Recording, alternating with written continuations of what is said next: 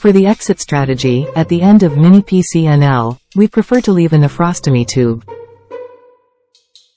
A 14 French aspiration tube is inserted through the amplets sheath.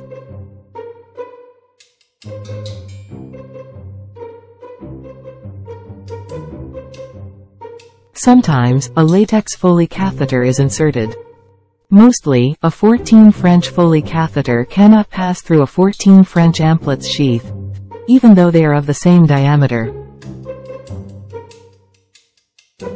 The rigid distal end of a stiff hydrophilic guide wire is introduced into the Foley catheter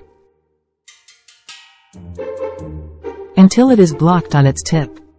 Then, the catheter is stretched over the guide wire. The distal end of the catheter and the guide wire are clamped with a forceps, fixing the catheter over the rigid length of the guide wire, in order to maintain the catheter in its stretched state, with the new length. The catheter has become very long and of course, thinner. The amplets dilator is used to mark the exact length of amplets sheath on the catheter. The thinner than 14 French catheter is introduced easily into the 14 French amplets sheath until reaching the mark with the fingers. Then, the amplets sheath is retrieved 4 to 5 centimeters. Thus, the balloon of the catheter will be outside the sheath. The amplets is completely removed outside the tract. The balloon is inflated with 4 milliliters of water.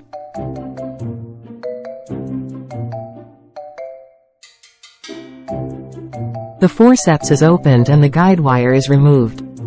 The catheter returns to its initial length and girth.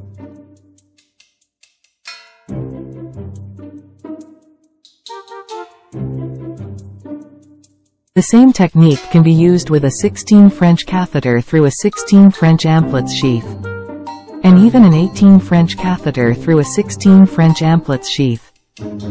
The distal end of the catheter and the guide wire are clamped. The catheter is introduced easily. Then, the amplets sheath is retrieved 4 to 5 centimeters. Thus, the balloon of the catheter will be outside the sheath.